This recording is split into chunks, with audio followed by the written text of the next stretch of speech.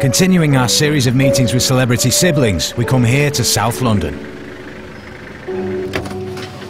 Elephant and castle, please, mate. Shh. Don't tell me. Don't say a word. I'm getting an animal. A majestic animal. An animal in a fortress. Not a fortress, a castle. A rhino in a castle. Not a rhino, but an elephant. You want to go to the Elephant and Castle? Yes. How could I have possibly known? Because I just told you when I got in the cab. Or perhaps it's because simply by looking at a series of seemingly imperceptible facial movements, I can cold read your every thought. No, I'm pretty sure it's because I just told you. You've probably heard of me. Darren Brown. Darren Brown? No, Darren. Darren's my brother. I don't like to talk about him. We do both share the same incredible gift, though. The gift of cold reading.